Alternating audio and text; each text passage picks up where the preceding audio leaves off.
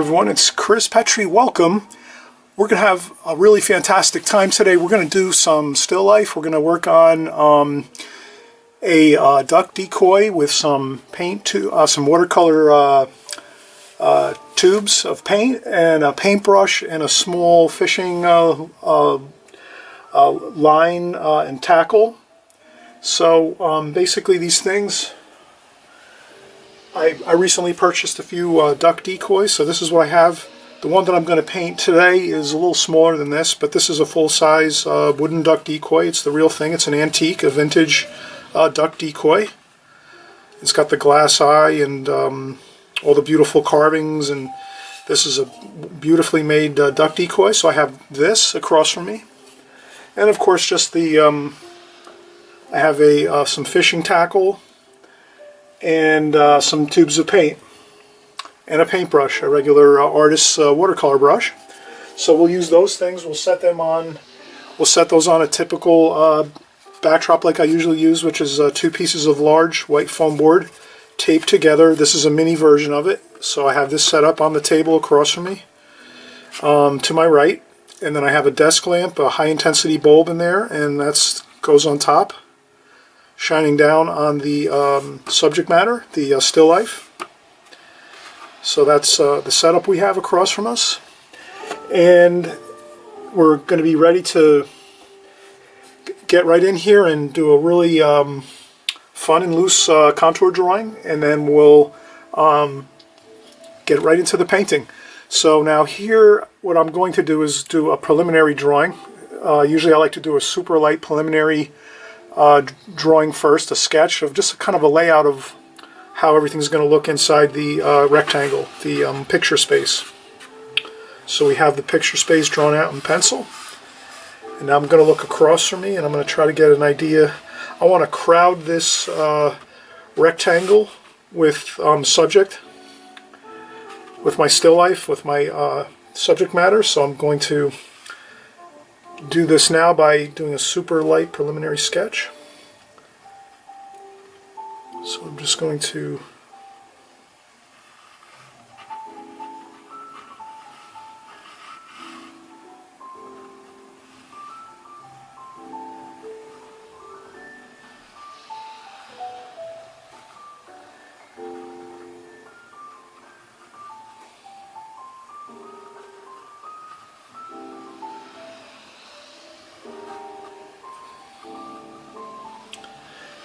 some shadow there, so I'll contour draw. I think I'm actually just going to use this as my contour drawing because it's going pretty good, and I kind of see that this will be the right kind of this will be the right layout for everything. And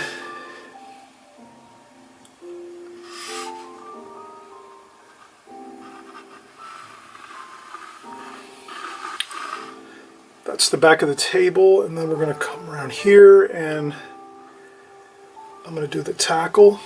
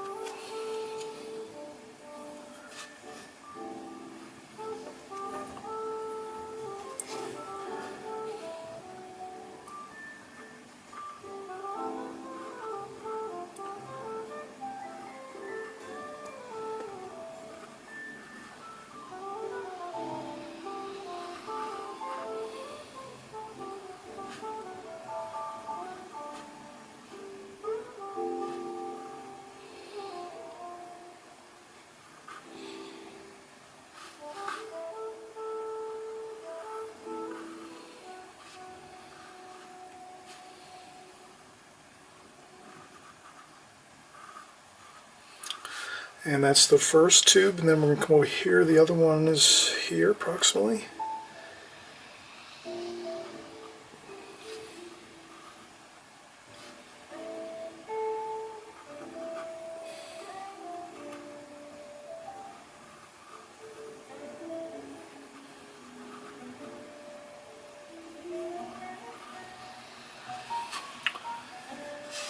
And then the paintbrush will kind of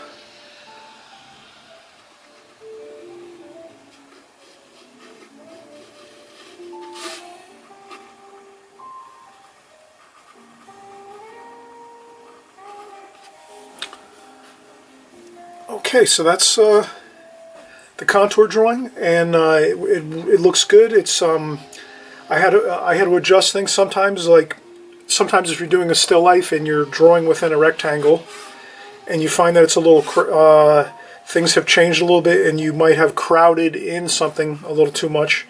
I moved some of these items in a little bit, so they were a little further out on the board.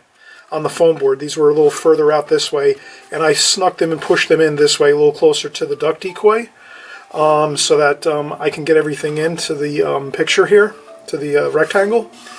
So sometimes if you have to be creative and make a little adjustment, you can just do that. That's not a big deal.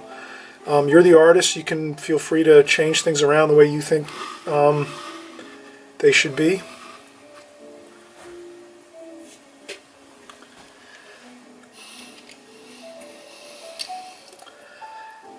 And we have nice, fresh, clean water. A sponge to check off some of the water if we need to. And fresh squeezed paints right in here. I just filled up my colors. Some of my colors were needed some paint, so I just added some fresh tube paint right in there. And let's begin our painting. So now I'm going to look across from me, and a lot of the things that I'm looking at, the tubes of paint, are very simple color-wise. I kind of know what they're going to, you know, this one is cerulean blue, this one is yellow ochre, so I just use those two colors, and that is good for that. The shadow colors, I'll just mix a little bit of a grayish color. And this is red and green, simple enough. A black brush with some brown hair for the brush. The brush hairs here. And then the decoy is a dark blue and a burgundy color up here. And then like a kind of a grayish tan color in the center. So I'll start with, maybe I'll start with the duck decoy. So that is, I'll make a nice dark here. Burnt umber, French ultramarine blue, and a little bit of burnt sienna. That makes a pretty good dark. Dark blue, almost like a black. And I'm going to be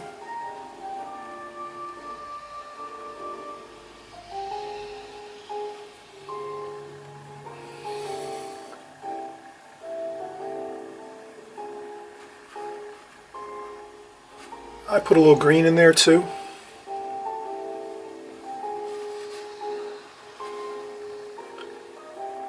Now I'm going to start adding more color to the mix, just so I can keep things varied.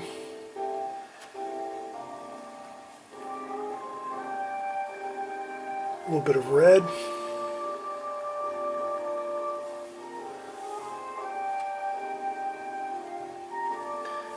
And then this is going to be burgundy, so I'll go with burnt sienna, blue,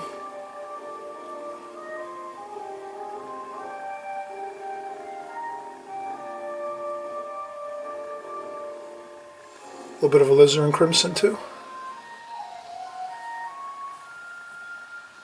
burnt umber.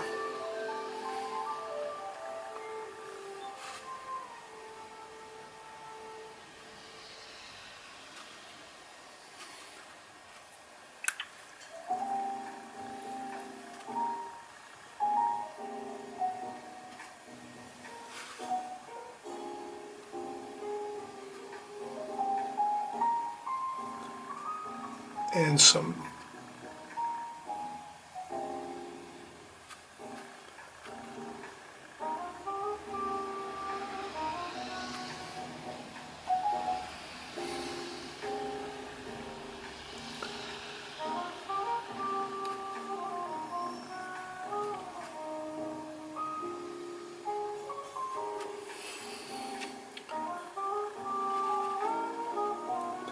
I'm trying to concentrate here. This is the colors are challenging. I'm trying to keep the mixes going here, and and there's also some shadowing here, so I got to go with a little bit of a darker mix here.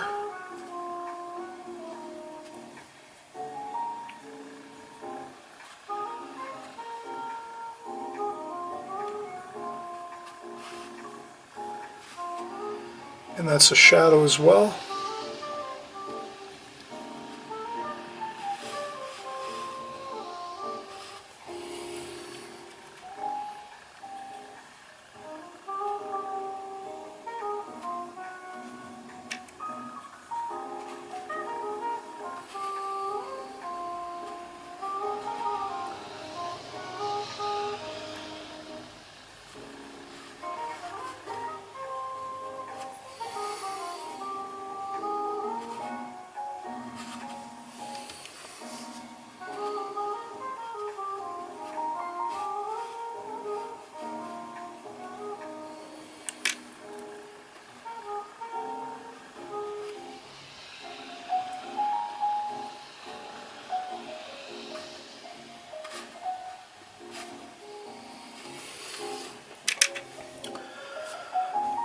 Okay, so that's looking pretty good. I have it close to what's in front of me here. As far as the colors and the tonal values look pretty good. And so we'll continue on. We have the shadow in, which is good underneath the decoy. And I just went over the tube of paint here a little bit, so I won't worry about that too much.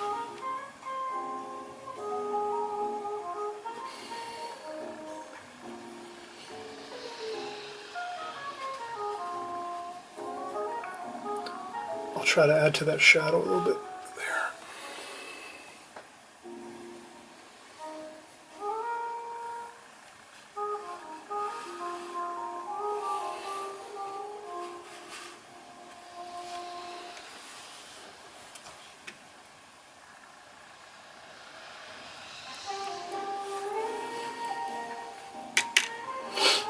Okay, I'm going to go into another dark. Burnt umber and French ultramarine blue. We'll get the paintbrush in here.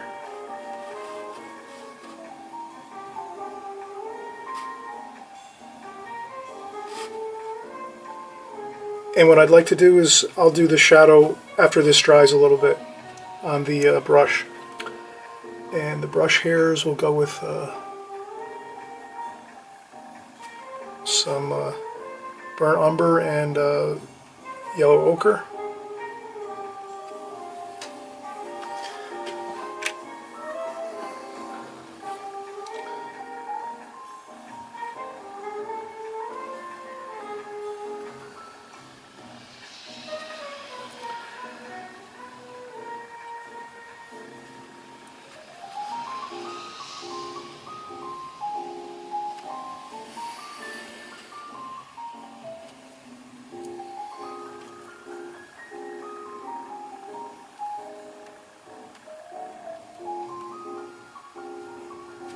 Do a little shadowing.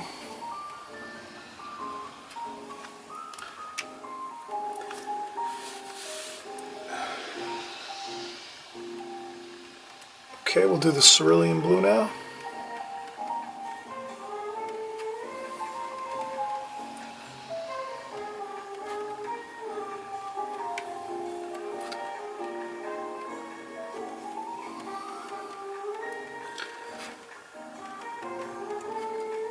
And these are fun to do, the tubes of paint. And I would let this dry, these two sections here with the cerulean blue paint. I would let those dry first, and then we can come back in and add some shadows to this. So again, we're working with timing on when we're going to put shadows in and where they go. So if you keep the simple idea in mind, which is always good, and I always do this myself, of always trying to just keep aware of, in the back of our minds, aware of where the paint is and how wet or dry the paint is. So we know if there's a certain section where the paint is still wet, we might want to wait until it dries a little bit before we go back in. Does that make sense? So that would be, here we can go with the shadow under this section, which is not a problem. But if we were to try to paint in here, maybe we might run the risk of maybe having this. We could try it and see how it works here. This is a little bit of shadowing here, so I'll go in and just, I'm trying to see where that shadow is. So it actually worked pretty good there. That's okay.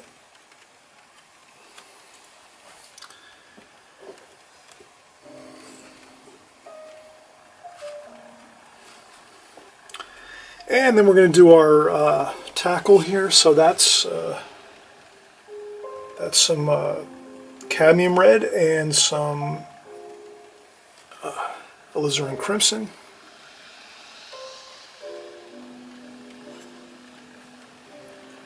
A little bit of raw umber.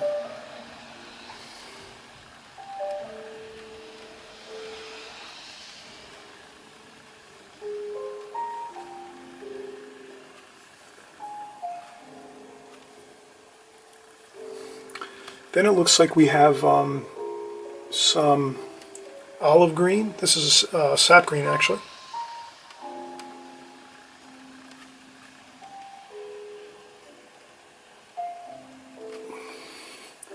And then we have a little bit darker green.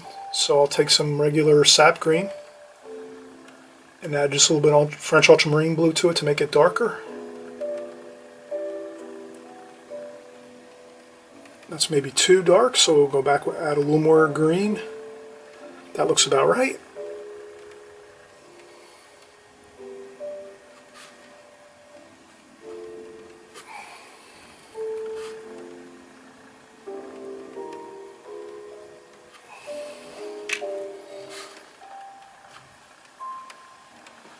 And sometimes if I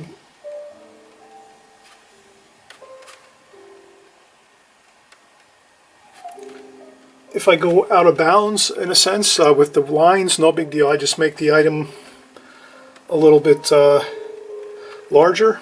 So this tackle here, I'll leave this a little bit larger instead of worrying too much about that I went outside of the lines and made it a little larger. And then I just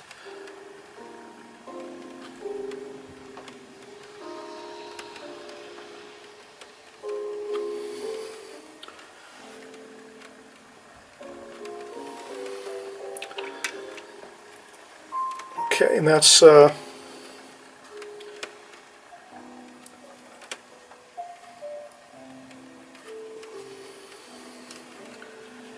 then we can add in the shadow with some cobalt blue, a little bit of mineral violet, a little bit of cerulean.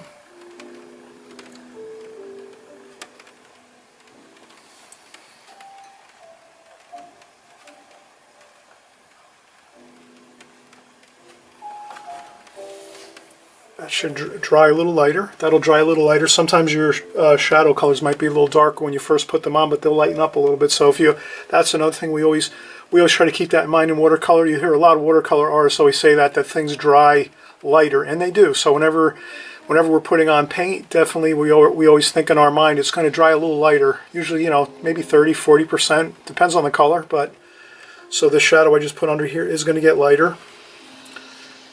And then I'm going to go over here and do some shadowing on the paintbrush.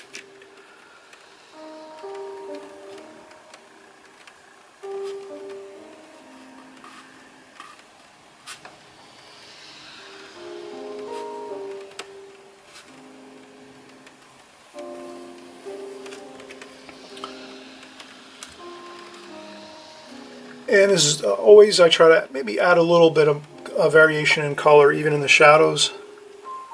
So I'll go back in here quick and just do a couple changes to the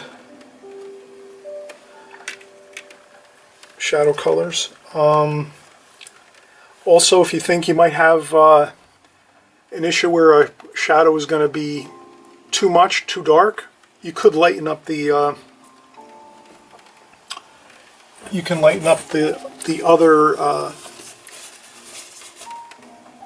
the other item that's next to the shadow. So now here I'm going to try to just lift a little bit of paint on this fishing tackle.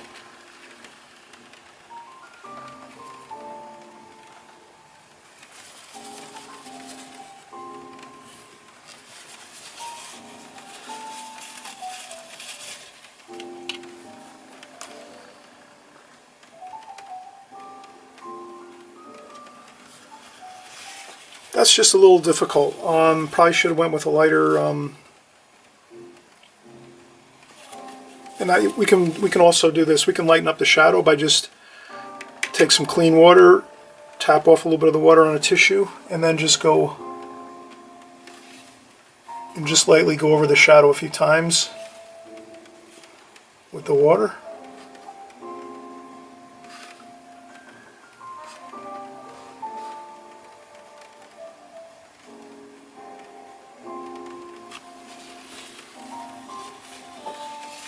Okay, and that's looking all right.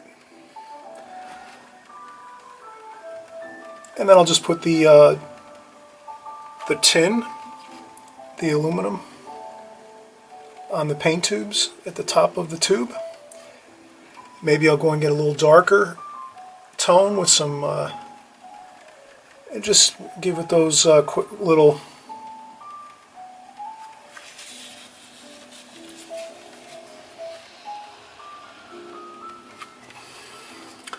and then there's some writing on the tube, so maybe I'll just do a quick little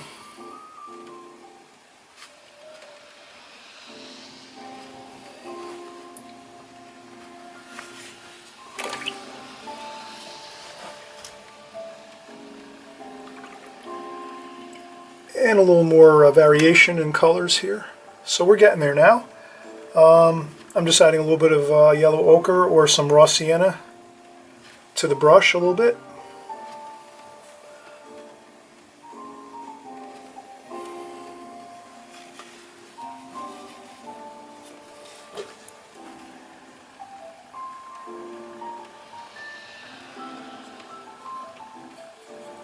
Then I'll just mix up a little bit of paint here, and I'll just to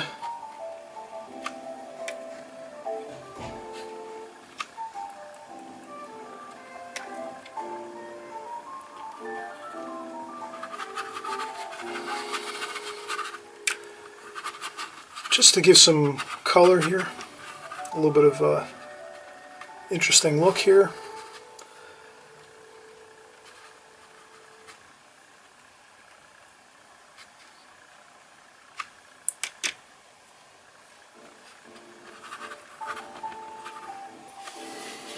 Just to add some color.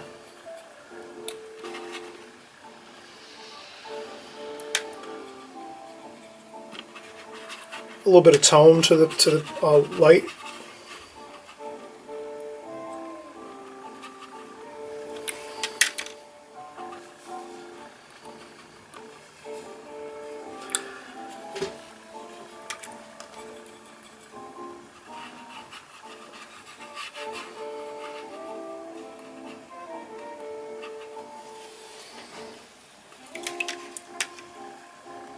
Okay, that is looking good.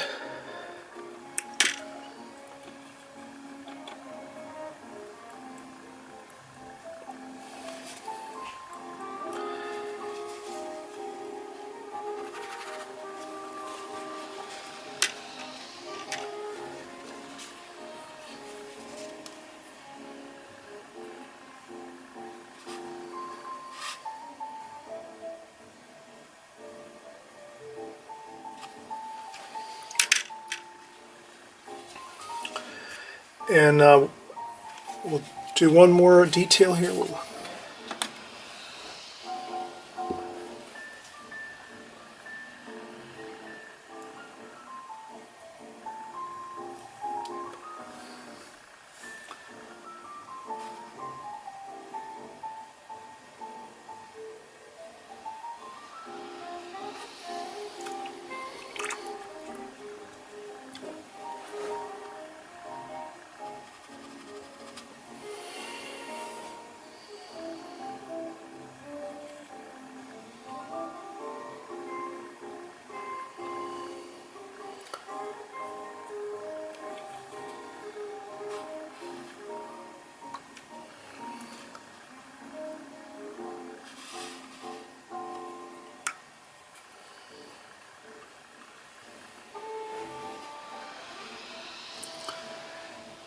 Alright, that looks good. I'm happy with this here. This is a quick